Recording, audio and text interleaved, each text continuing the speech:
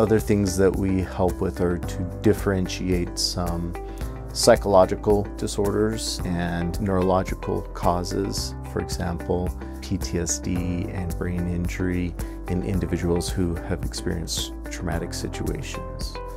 We do this by bringing you in, talking to you about what your concerns are, what your doctor's concerns are, and then doing some testing. Some of those are paper and pencil tests.